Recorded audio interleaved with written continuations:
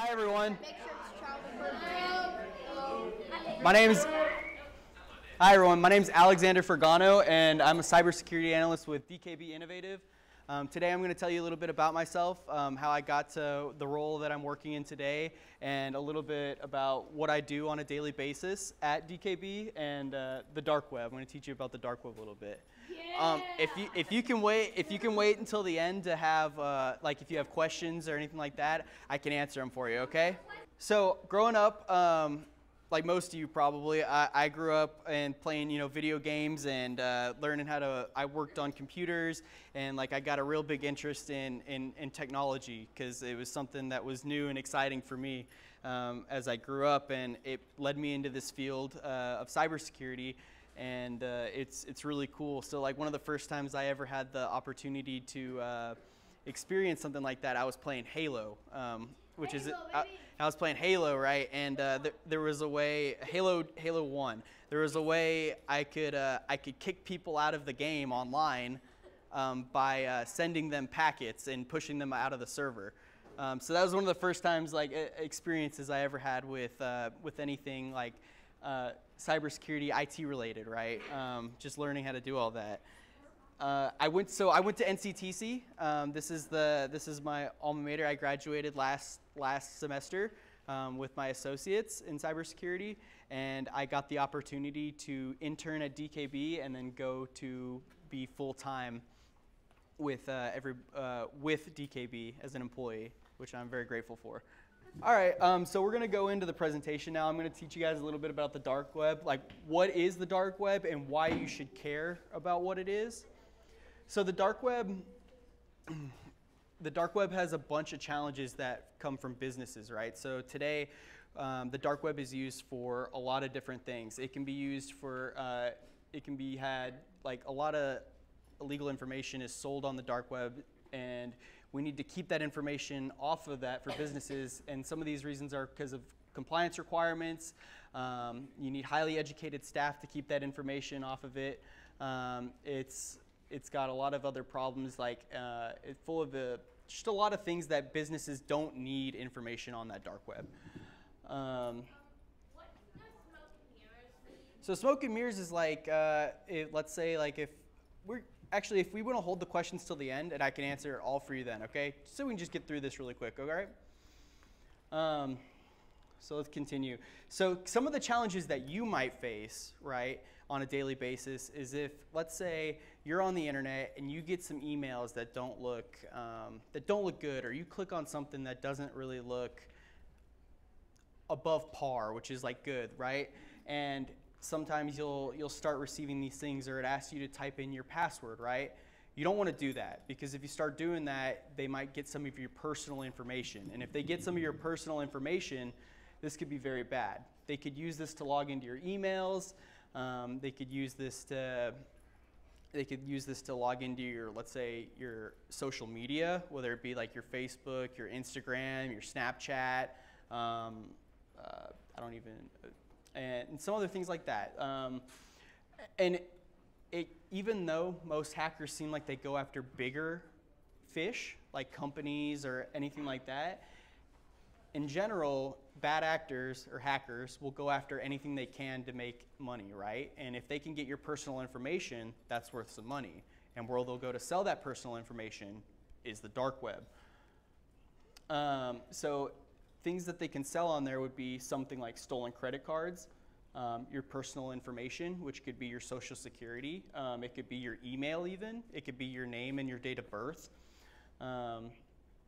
And what they can do with that is they can open up accounts without your consent. So even though adults, we have to face that problem all the time, where we don't want to lose this information because they can open all these pertinent, like all these different cards or anything like that. It could be really bad for people. Also, the information that they could get from this is they could use that to get into your work information as well, such as your business email, your logins for certain applications that your company uses, and they could steal secure information that can't get leaked out there that could be sold on the dark web. So cybersecurity workers are in very high demand right now because Like, I don't know if any of you watch the news, but in the last month, there was an oil pipeline hack. There was a ransomware that occurred where a group called DarkSide had actually hacked into this oil pipeline and put some ransomware on their environment and said, we won't open this back up to you. We won't give you your information back or let this oil pipeline work unless you pay us money. And Did they do that to like the president or something?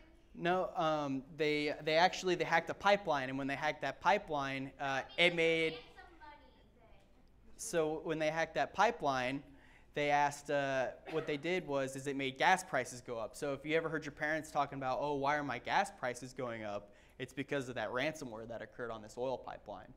So that's why right now companies are looking for more cybersecurity professionals so they can prevent this from happening. Because as everything continues to evolve, this will continue to happen in the world we live in. So one thing that hackers really like to do is they like to target small businesses. And the reason they like to target small businesses is because they're easy, right? So, bigger businesses have a lot of employees. They have a lot of people that are there to protect against this. They spend a lot of money to prevent hacking from occurring, right? Whereas small businesses, they don't have the funds to be able to do that. So that's why hackers will specifically go after small businesses and then turn around and sell the information that they get from them on the dark web. On this next page, it'll show like why it's on the rise, and I kind of just explain that because they just want to easier to attack. Now, as far as what it looks like when you get ransomware, if you see something like this, this is what will happen. So you'll see this is your computer's locked, you can't do anything. This is the screen you'll see, and what'll happen is how do I recover my files, right? Well, this little address down here is a blockchain address. So this is probably the attacker's wallet, right? So they want the person that's affected with the ransomware to send them however much Bitcoin or Ethereum or any other cryptocurrency that they can so they can get paid. And once you've paid, it unlocks or decrypts the ransomware, which will let you have your computer back. But you just paid, however much money to get it back. And then you still have the opportunity to have your information still sold on the dark web because, well, it's already been compromised. So, and why the dark web is amplifying the problem is because the dark web creates a huge area for attackers or even just bad people in general to go and sell information. So there's a couple different things that are sold on the dark web, which can be, let's see, which can be a collection of, so it's a collection of sites that create anonymous internet marketplace. So the Tor browser is used to access this because this isn't the normal internet. The internet that you see on a daily basis is about 10 to 15% of what the actual internet is. The rest of it is 85% of what they call the dark web because it's not naturally accessible through the web browser. And then you have Bitcoin and cryptocurrency is used to trade and to buy on that dark web. So what is contained in the dark web? So they have a couple different things. They have illegal trade and illicit activities. They sell drugs and weapons on there. They also sell human trafficking, kidnapping, other stuff like that. They also do organized crime and terrorism. This is a place where all bad people can go around and actually get together and speak to each other without having to worry about the police, coming and knocking on their door because, they're behind a computer and they can get what they want done. And that's not good. They also have other things. You can also purchase like hacking as a service, stolen credit cards, identity and credential sales, and it shows like what some of the dark web looks like, where you can actually go and buy these credit cards and other information that people have stolen from one another. So as we continue, one of the best things you can do to prevent against your information from being stolen and then sold on the dark web is your passwords. So you want to have a strong password. It's recommended that you have a password that's about 12 characters long with a capital letter, a lowercase letter, and a special character, right? So, and try not to reuse like words that you have, like don't use like your birthday, don't use like your dog's name, your mother's maiden name, you know, anything like that. Nothing that can be found on social media or that's used like naturally in your day-to-day life. You want to keep it pretty obscure from what you normally do.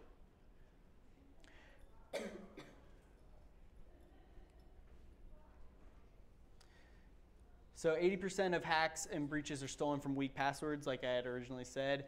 And when that happens, you know, websites get hacked. They can sell those credentials on the dark web, which is then used to try to get into your information at work. And then you don't even know that it's stolen at the end of the day. So sometimes, have you ever gotten emails, like if you have an email, have you ever gotten emails that have said, oh, you've been logged onto this website and you've never even seen that website before, or your password's been reset? That's part of what happens, is that someone found your password and it was used before and it was sold on the dark web.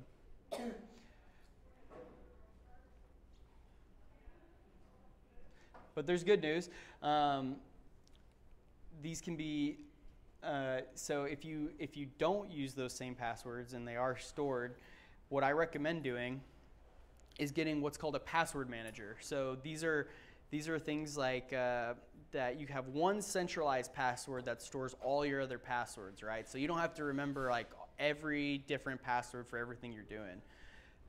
So like I use one that's called LastPass. So what LastPass does is it lets me have one central password that I have to remember, and then everything else that I use, it's saved in that password manager. So if I forget one of them, it'll be stored there. I just have to remember one of them. Plus, it makes it more secure for everybody else because it's just not, you don't have to forget, and you don't have to change your stuff all the time.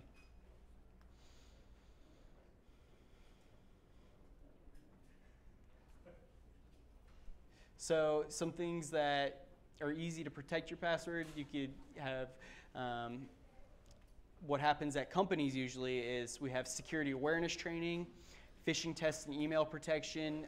We enforce password policies. This is done through Active Directory and a couple of other things where it just makes sure that you can't have a password that is smaller than a certain length, or it has to have special characters or capitalized letters or lowercase letters. And then multi-factor authentication. If you guys have the opportunity for anything, I highly recommend using multi-factor authentication. This will make sure that if anyone tries to log into your stuff from anywhere in the world, right, you'll have to get a secondary form